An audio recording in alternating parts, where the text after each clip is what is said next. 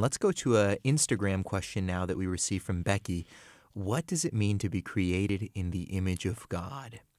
And we sometimes just throw that phrase around, right? The image of God. But what it means is that God created you together with all of humanity to reflect his goodness and glory. It's both something that you are, Becky, and something that you're called to. So, for example, because you're in the image of God, you're a rational creature with a will and knowledge, goodness, all those kinds of things. You know, Paul said in the book of Ephesians, chapter 4, verse 24, put on the new self, created after the likeness of God in true righteousness and holiness.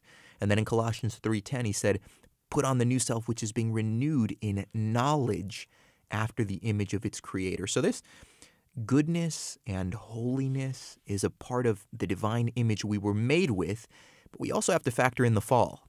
We didn't lose the image of God when sin entered the world, but the image of God was tainted, marred.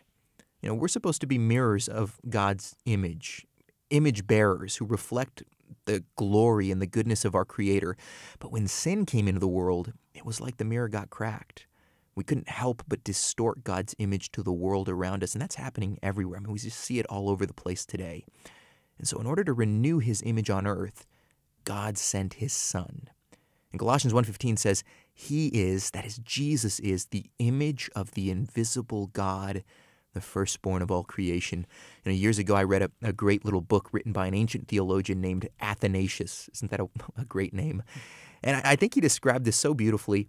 It's in his work on the Incarnation. He said this, you know what happens when a portrait that has been painted on a panel becomes obliterated through external stains? The artist doesn't throw away the panel, but the subject of the portrait has to come and sit for it again.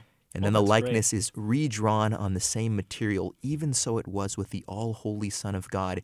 He is the image of the Father, came and dwelt in our midst in order that he might renew mankind made after himself and seek out his lost sheep.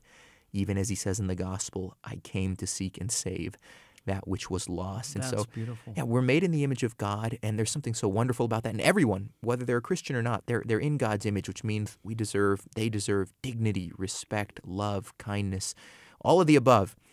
But we've sinned. We've cracked the image, if you will. And now we don't reflect God like we should, and that's why Jesus came, to renew the image of God in humanity so that we might reflect our Creator as we've been called to. Yeah.